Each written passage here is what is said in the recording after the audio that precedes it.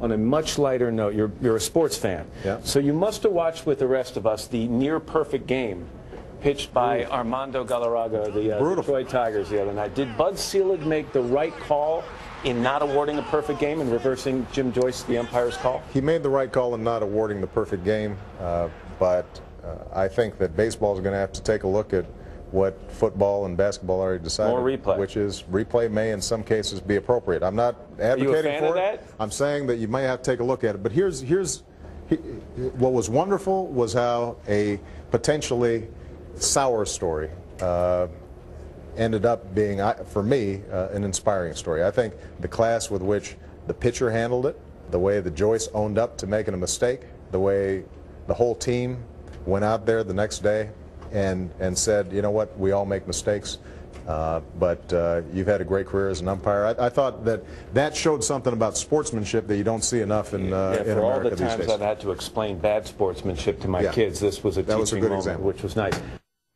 President